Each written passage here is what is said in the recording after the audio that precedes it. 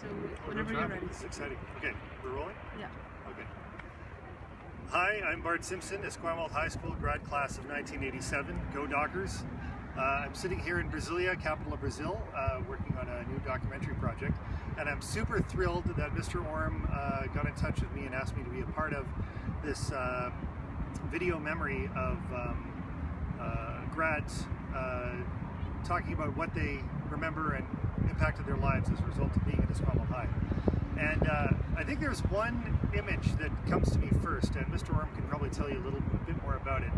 It was the Podium Liberation Organization, the PLO. And a certain group of students, of which I was not a part, would liberate podiums from classrooms in the school, and suddenly they would appear on top of another building. Like there was a temporary theater building in the back, one of those portables that the government said would be temporary but ended up staying there for about 20 years.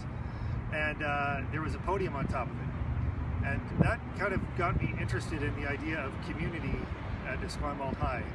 I had no idea what it meant really. I just saw this piece of wood on top of the building.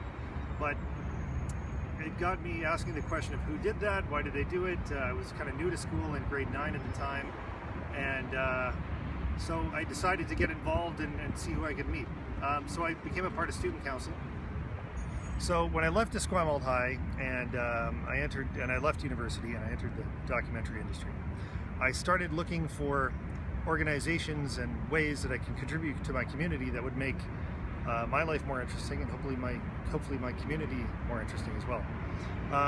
That led to me chairing our national documentary organization called the Documentary Organization of Canada for a while, and I met a lot of really interesting people, and I attribute that to the tools that I learned in student council with the help of the teachers who were there, Mr. Wallace among them, people who took their time and really wanted to make sure that the students were having a voice and could figure stuff out together. So I think if I were to say one thing to a student who is just coming into Esquimalt High, is get involved. Do things that make you feel uncomfortable at first, even though you like it. If you know you're going to like it, or if you're really curious about it, even though you're scared, just go do it. And amazing things can happen. I think that's about it. I'm pretty damn hot out here, so we better cut.